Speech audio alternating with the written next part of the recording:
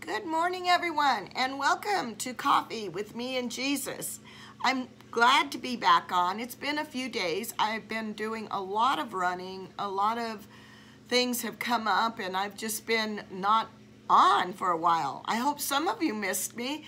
I know my friend in Hawaii, Malia, misses me. So today this is for you, Malia. And what I want to talk to you about is how busy life can be and how we get caught up in things that are important. We have to be here, we have to be there, we've got this pending issue, that pending issue, and we just find ourselves almost like that saying, we're like a dog chasing his own tail because we're going round and round and round and trying to get this and that done. But the Lord dropped in a scripture in my heart, and it's in Psalms 109:26, and it can probably be found many places throughout the Word of God, but it's a simple, help me. Help me, O Lord my God, help me. Now, there are so many times that we find ourselves in situations that all we can do is call upon our God and ask Him to help us. We turn to physicians for our sickness and illness, and they can help, but there always is just one true source and all in all that we can really rely on, trust in, and have faith in, and that's our God. And the Lord gave me a dream the other night, and I want to share it with my believers. God was showing me that His people are being pulled into a corner. His people are all in a corner, backed into a corner out of fear because they don't know what to do anymore. Whether it's sickness, financial, spiritual, they are backed in a corner because of fear. And God was telling me that He gave a word to me that if my people would only truly trust me, I would bring them out. They need to come out of that corner. You tell my people to come out and trust me, and I will be their God. And that coincides with this scripture, help me. Sometimes we get backed in a corner and we've just lost all, we've lost all hope. We've lost our confidence in God, and we just stay stationary in that stillness. But see, we're not sitting there in stillness according to what the Word of God says. It says, be still and know that I am God. We're in that stillness of despair, of no way out. We're locked into fear, and God is saying, come out and know that I am God. Just come out, trust in me, rely upon me, call to me, and I will help you. I love my people, and my people need to know that I am a living God. I am not a God that is just some form of statue that you put on your buffets or on your mantles or on your dressers. I am the living source. You are only alive today because I called you by name. And if I called you by name, I am not going to abandon, nor am I going to leave you. I am going to direct your steps. I am going to show you a way that appears as there is no way. I am going to step in and show you a way out. I am a God that is not a man that should lie, and every word in my word is true. It's truth. Whatever you ask me, I will give to you. Whenever you seek me, you are going to find me. Whenever you knock on that door, I am going to answer. I will never, ever abandon you nor leave you. And that is my message, people, that there are many that are stuck in a corner, but they're not calling on the Lord. And the Lord wants you to call on Him, because that is how He moves. He moves because of our words. Everything that He created was in a word form. So until we cry out and call unto the Lord, kind of His hands are tied, because we are the ones that have to call unto Him. That's called that free will. we have to call to him.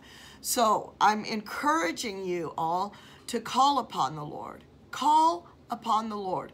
The simple scripture in Psalms 109:26. Help me. Help me, O Lord my God. Help me, O Lord my God. Now I'm going to pray for all of you out there, and I am really happy to be back on.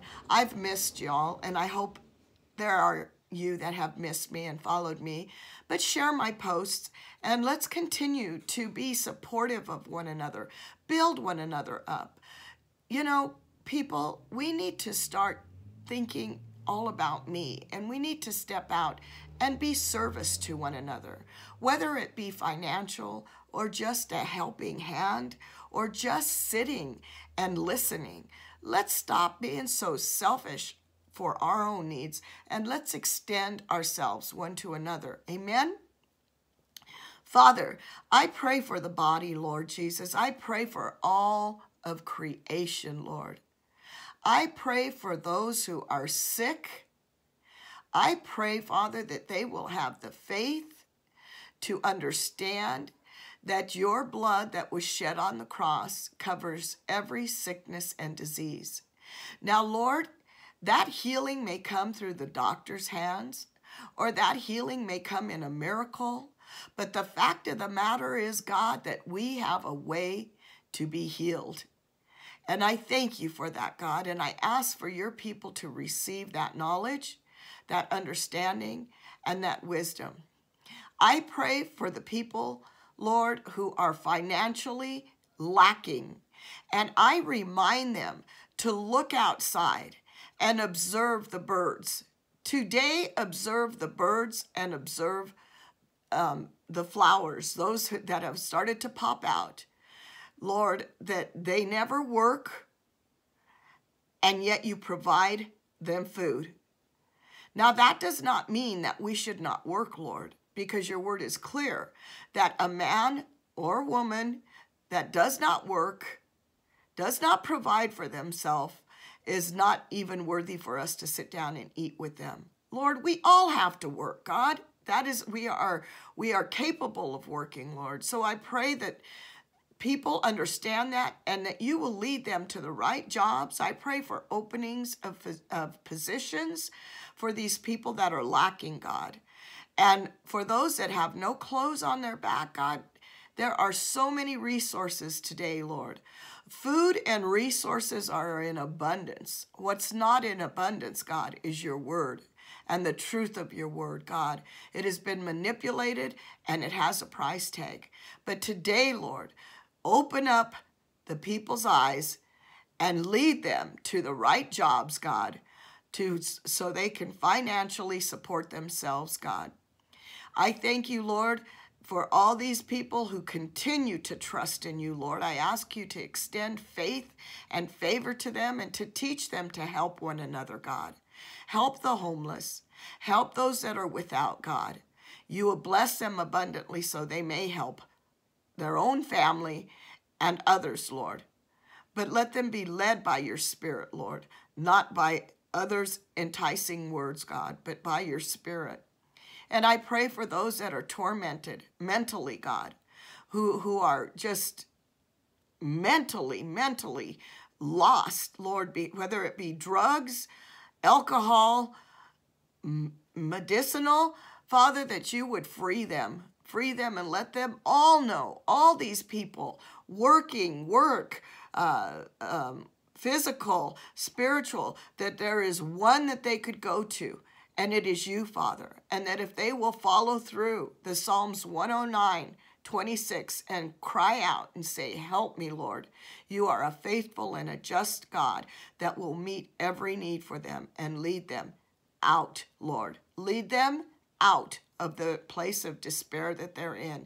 In Jesus' mighty name, I give you all glory, all honor, and all praise. And in return, you have blessed me through the death of Jesus Christ to have right standing with you, Father. And I glorify Jesus. And I thank you, Jesus, for taking all my sins on the cross and making me where I am today because I trusted and I believed in you. And I many times look back and I recall, and I know what it is to be without. I know what it is to count pennies and dimes and nickels for a loaf of bread to feed my family. I've walked those shoes out. And today, Lord, it's easy for me to give a loaf of bread to a family in need. And I know, Father, what it is to be in a mental tormenting life. And I also know, Lord, what it is to have a good man and have the abundance of life, Lord, because you have given that to me. And I don't take those things lightly. And I thank you, Father. And I ask you, Lord Jesus, to pull out these people who have the faith and who have the belief to know that they can call and say, Lord, it is written here in Psalms 109:26, help me, O Lord my God. Have a blessed day, everyone, and we will see you soon. Be blessed in Jesus' name and call upon the Lord, for he is waiting to answer in Jesus' name. Amen.